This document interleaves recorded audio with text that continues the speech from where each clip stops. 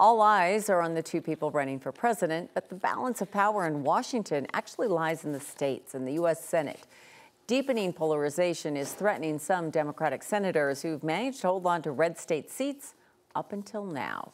NBC's Alice Barr takes a closer look at how the partisan divide is affecting the Senate and what might be done to break the gridlock.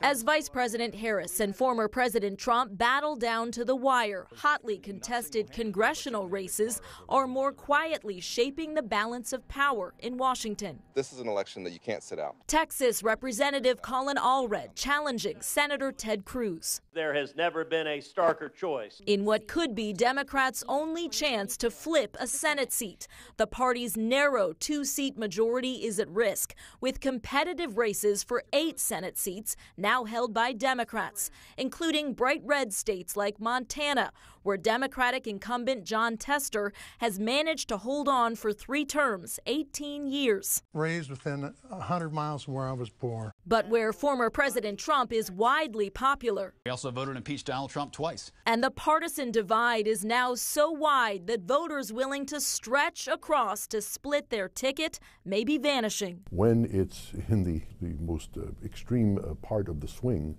it somehow is difficult in a given moment to imagine that it can be different.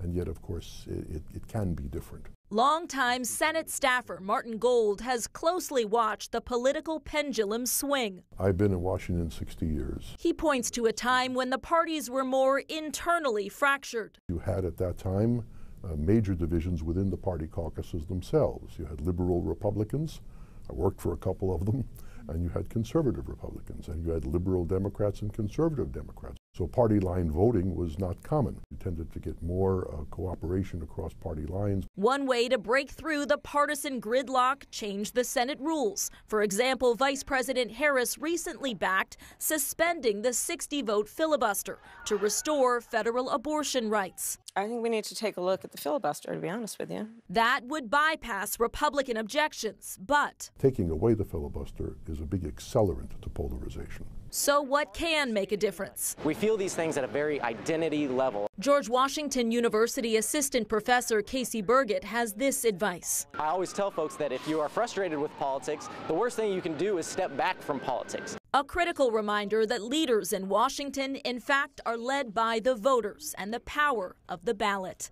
In Washington, Alice Barr, NBC News.